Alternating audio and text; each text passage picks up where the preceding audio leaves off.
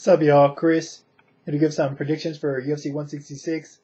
Pretty solid card on paper. Nothing special. Pretty much just being sold off the main event alone. But the rest of the card looks pretty good. It's got to be better than last week's UFC Fight Night, at least, for what it's worth. Anyways, as far as non-main event bouts, I'm still up in the air on Hector Lombard and Nate Marquardt. Lombard going down to 170 for the first time. I still don't know what to expect from that fight, in all honesty. It's one of those coin flip fights. I give Marquardt a slight edge, because if Lombard don't end it early, Marquardt should win, but I really don't know, man. That's a tough fight to call. Gabriel Gonzaga, Sean Jordan. Give me Sean Jordan by stoppage, by TKO once Gabe Gonzaga gasses out. Gilbert Melendez, Diego Sanchez. I favor Gil, as I imagine most people do, except for maybe old school Ultimate Fighter fans who still aren't familiar with Gilbert Melendez.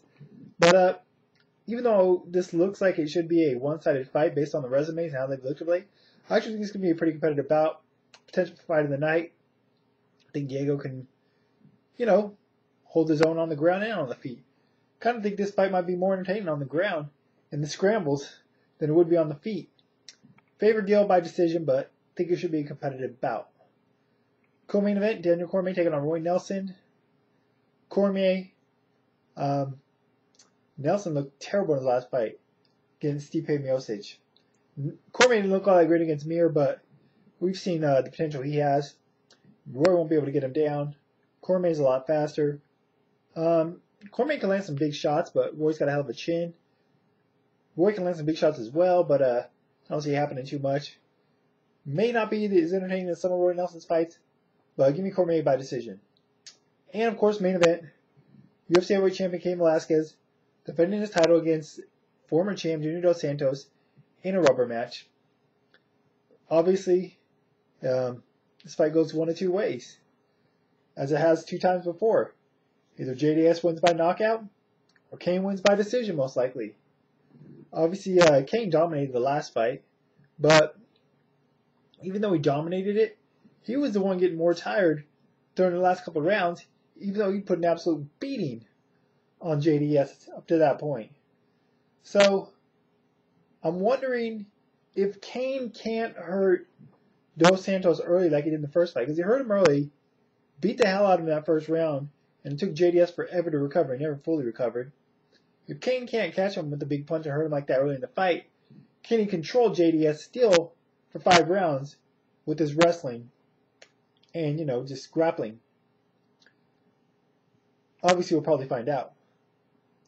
As for Dos Santos, as we saw in the first fight, he just has to catch Cain one good time, and he has the power to put him out of there.